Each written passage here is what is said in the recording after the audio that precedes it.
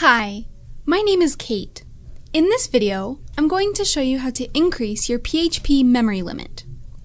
First, make sure that you have a php.ini file in your public HTML. You can check this by using your File Manager to browse your files.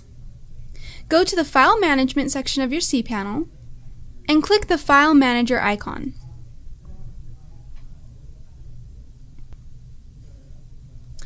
I'm in my public HTML, and I'm just going to scroll down to see if I have a php.ini file. If you don't have one, we can just generate a new one. Go back to your cPanel and scroll to the Software Services section. Now click the PHP config icon.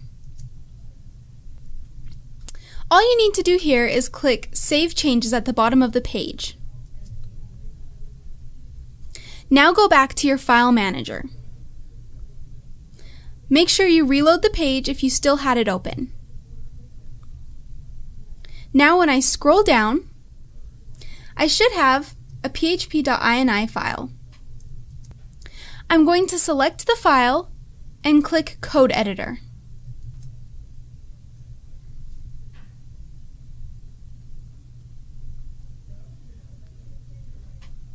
You need to search through the file to find the memory limit. Press Ctrl+F if you are on a Windows PC or Command F if you are on a Mac. Search for memory_limit. Once you've found it in the document, enter the new limit. It isn't recommended to go above 128 megabytes. Make sure to save your changes. And there you go! That's how you would increase the memory limit of your PHP applications.